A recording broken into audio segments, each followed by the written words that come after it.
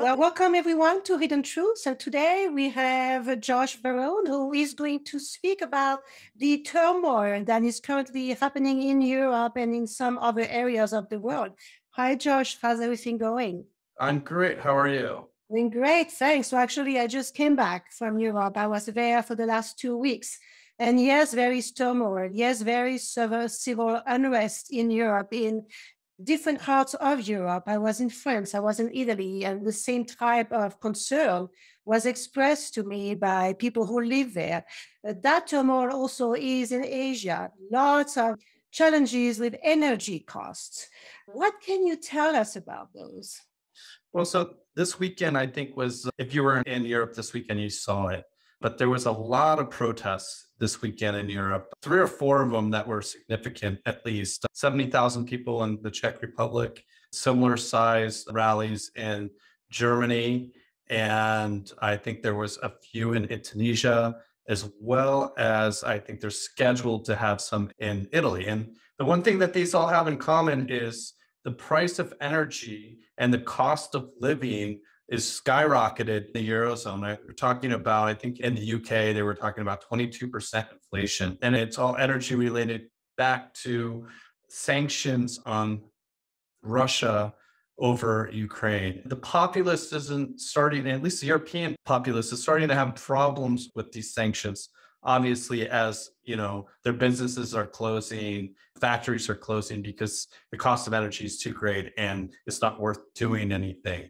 I saw in Netherlands, they were talking about throwing away whole crops because the cost of the energy to put they can't make any money. That's really the base of these protests. Now, that kind of gets into some other things. I think you were talking to me about a taxi driver upset about having to pay 800 euros for an oil change. You hear stories like that everywhere. People cannot afford air conditioning. If they do have air conditioning, they have to cut on those basic costs. They have to cut some of their expenses so that they can afford buying food. It's as basic as that.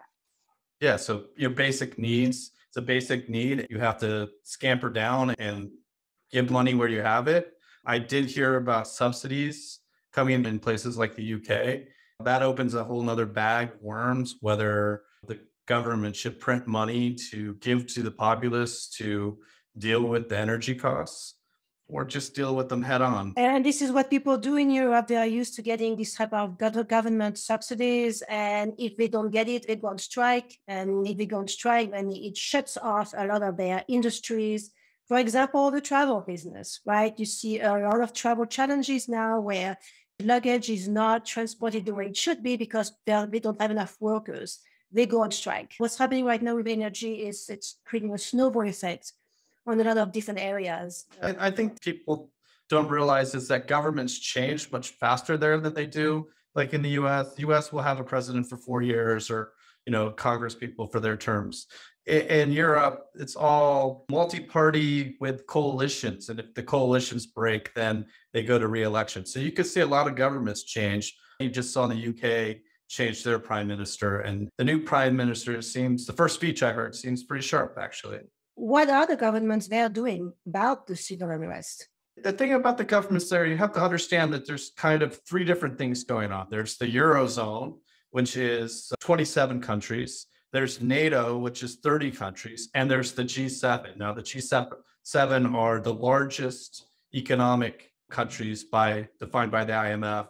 You're talking about US, France, Germany, Japan, and a few others. I probably left a few out there, but what they're doing is when Russia invaded Ukraine, NATO got involved and got countries to put sanctions on. Those countries being the EU and the US and a few other foreign bodies, but the EU being the most important. Now, when the EU puts a sanction on, they need everybody to vote for it. If somebody doesn't vote for it, the sanction doesn't go on. They have time periods to these sanctions. The new time period is the sanctions come off and need to be revoted on is December 5th. You have Hungary not wanting to agree with the sanctions, which is probably correct. But with all this turmoil in these rallies, you might have some other countries not want to put sanctions on either. Europe gets its energy from Russia. Russia's turned it off because of the sanctions and other issues over to Ukraine. So what you have here is the G7 coming out. That think of the G7 as mainly the US driving the G7 because that's kind of how it is. And the G7 is going to put price caps on Russian oil. It's kind of laughable because if you're in Europe, then you realize you're a price taker, not a price setter. That's kind of an important concept. If you're begging somebody for something because you don't have enough of it, you'll pay whatever price it is. You're a price taker.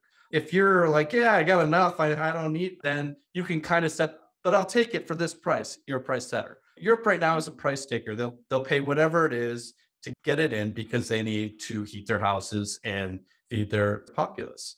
So what you have is the G7 saying, we're going to put price caps on Russian oil. Here's the funny thing. It only works if all the countries that need this go along with that price cap. How do you get Europe to go along with the price cap when winter is coming and they need to heat their houses? It's very difficult. Essentially, what the G7 is telling me is that the EU sanctions are about to roll off and they don't think they're going to go back on. And the US is trying to figure a way to punish Russia for Ukraine. That's the big takeaway here. Essentially, what you're going to see is sanctions ease against Russia because Europe really has no choice but to let that oil back in. They're talking about oil going to China and then being shipped back to Europe because essentially it's not Russian oil anymore, it's Chinese oil. And that's somewhat ridiculous. Just take the sanction off, bring it in, and then go forward and maybe figure a way to get off their oil in the long term. And that's really what's going to have to happen here. Right. But so getting back to the sanctions have not worked, obviously, right? You were in Europe. You saw how bad it is. Why would you sanction yourself to death over essentially a non-NATO packed country? Now, I get it. You don't want Russia to do whatever they feel like they could do, but it's really worked. And the sanctions have really reversed and worked in the other direction. Russia's GDP is growing rapidly and its currency is getting stronger against the dollar, not the other way around. They're not seeing problems in their economy like we think they should.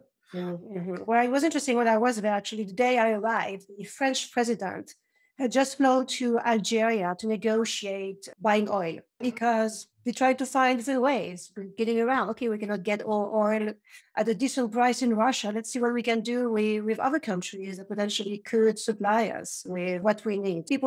Governments are getting very creative and finding ways to overcome what's happening. President Biden was giving hand pumps to the president of Saudi Arabia, negotiating with Venezuela. They're talking about doing a deal in Iran. It's all to free up oil. And what they're not talking about is discovering it or using the resources that we have in the US. So the whole LNG trade has changed. Prior to Ukraine, the best LNG route was from Australia to Japan because after Fukushima, Japan had turned off all its nuclear power and went strictly to natural gas, but they don't have natural gas, so they have to import it. So LNG isn't the most efficient use of natural gas. You have to cool it down massively to liquefy it, and that's not cost effective. The differential prices between what you could buy natural gas in Australia and what you could sell it for in Japan was massive, so they were doing that. You have to have specialized ships to move LNG around the world. What happened is those specialized ships, when they just started cutting off the gas to Europe, went from Louisiana now to Europe because that was the best differential market. And they got rid of the Japanese market. And that's why you saw the Japanese go back and flip on their nuclear plants because the cost of natural gas there went through the roof because of the European trade. But don't forget, there's not enough specialty ships to actually make it work very well yet. It takes 2 or 3 years to build a ship. Maybe it's a little faster than that, but that's what it used to be. And all the ships are typically made in South Korea. If you watch South Korea's economy, it's not doing well either. It's on kind of imploding. The real choices here are coming. The EU has a choice to redo its sanctions on December 5th or not. And so it looks like they're not going to, I think they'll have real problems getting those sanctions to pass. And the world they'll go back to hopefully get Russian oil. Now, the Russians have come out and said, hey, if you put a price cap on it, we're not going to sell to you. And not only that, the Russians will only accept payment in rubles to prop up their currency. They don't want euros. And I don't want euros right now either. So I can understand that. So they said, hey, look, if you put price caps, we're not going to sell to you. It really puts pressure on Germany, doesn't it? Because they're the G7. They want to put price caps on. And once the sanctions are off, then they still don't get the natural gas and oil they need to turn their mechanical machine manufacturing on. None of these sanctions are going to work. The price caps aren't going to work. It seems a bit humorous to me, but that's the world we live in. Yeah, no, that's exactly what's happening. And I think a lot of countries are really trying to detach themselves from Russia. We don't want any type of dependence from Russia. They're scared. They really in fear right now. A lot of them told me, you're very lucky to be in the United States. You're far away from what's happening here. We feel like anything can happen from one day to the other. And there's so much uncertainty that it is deeply impacting the economy. It is deeply impacting the type of investments we had planned on making. There's a couple things there. So green bonds. Europe is very much carbon credit traded. You have to stay green. All of a sudden, green bonds are being issued for nuclear power. Is that green? They've adjusted their definition of green to suit their situations. Two, we're talking about 22% inflation year over year over there, not what the US was facing where everybody's screaming and it was only, 9-ish, right? And so you can imagine twice as much inflation in the Eurozone right now than we were facing at the peak, which we're coming off of right now. And it looks like they're going to have more inflation going forward. When we talk, I think we were talking in an earlier podcast, I really said, I didn't really think that Europe was going to go into recession. I thought it'd be more like a depression. It sounds like your experience over there is that's what they're really worried about. Like, how far does this go? And you have to remember, this is all NATO sanctions against Russia for invading a non-NATO country, which they want to make NATO. I saw an interesting statistic the other day. Essentially, the US government has given enough money to Ukraine to give every Ukrainian $1,500. That's a lot of money. I've said this before. I'd love to see an accounting of it. I'd love to see where it actually went, because I don't think it's gone to where we think as US citizens it should have gone to. And I think that's a big administrative problem. What I do know is that the EU is very much in trouble, and they can talk about solutions, but there's one solution, and that is to buy oil from Russia directly. That's what they may be forced to do. They have to be creative. They have to be flexible. And they're used to it. Winter is coming. We'll see what they do. Right. Great. Well, thank you, Josh. What would you like to leave your viewers with today? I really do believe that sanctions haven't worked. And it has to do with the nature of sanctions. If you can't physically embargo that country, those sanctions are not going to work. Those sanctions will come off, and that will change the outlook for the EU going forward.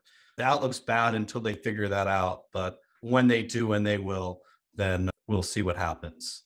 Got it. Well, thank you so much for your insight. Great information, very valuable. Everyone, if you would like to have more of this type of information, this type of videos, go to YouTube and we'll put a link here to the channel. Subscribe to the channel so that the information comes right into your inbox. You don't have to look for it. And then share with your network. This is valuable information that can be very helpful to many people who are trying to get advice on the economy and on what to do with their money. Thank you again, and see you next time. Thank you.